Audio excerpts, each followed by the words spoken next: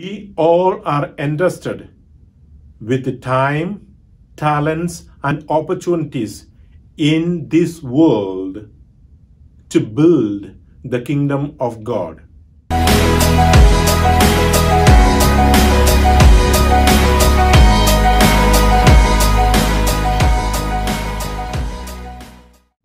Dear brothers and sisters in Jesus Christ, we are in the 33rd Sunday of Ordinary Time, where we reflect upon the Gospel of St. Matthew chapter 25, the second parable about the kingdom of God.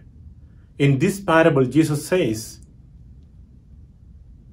a master entrusted his wealth to his servants and went for a journey.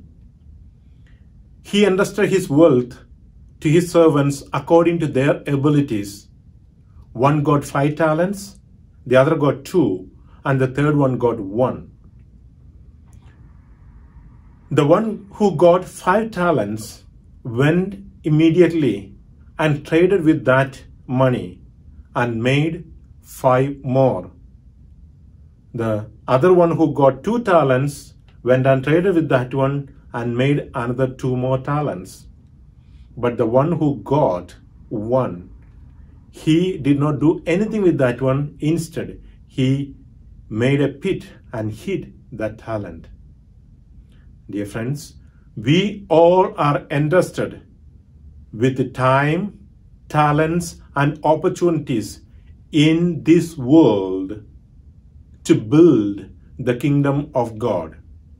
Like the servants who traded their talents to make more wealth for their master, we should use every opportunity in this world to build the kingdom of God in this world.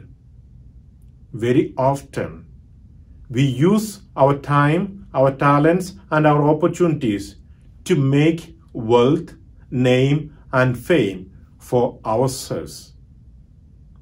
In that case, we will be counted as unfaithful servants.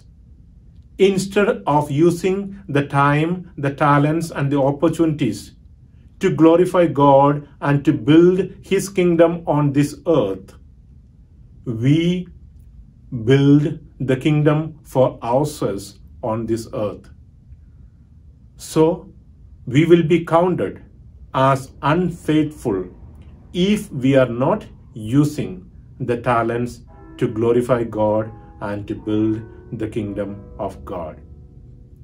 So, my dear friends, let us use every opportunity, each and every moment of our life, and each and every gift God has given to us to spread the gospel, to bring the people to Jesus, and to share the mercy, compassion, and love of Jesus with one another, so that we may be able to build His kingdom in this world, and we will be counted as faithful servants in His eternal kingdom.